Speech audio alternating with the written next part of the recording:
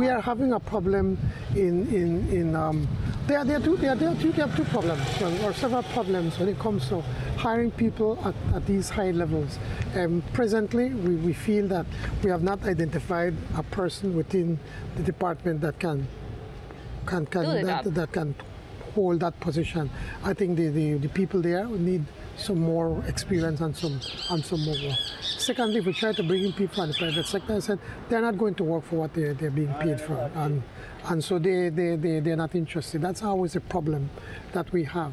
And thirdly, I think the last time I had a meeting with the former Auditor General, and she has expressed interest when we ask her to come back for, say, for more, at least for another year.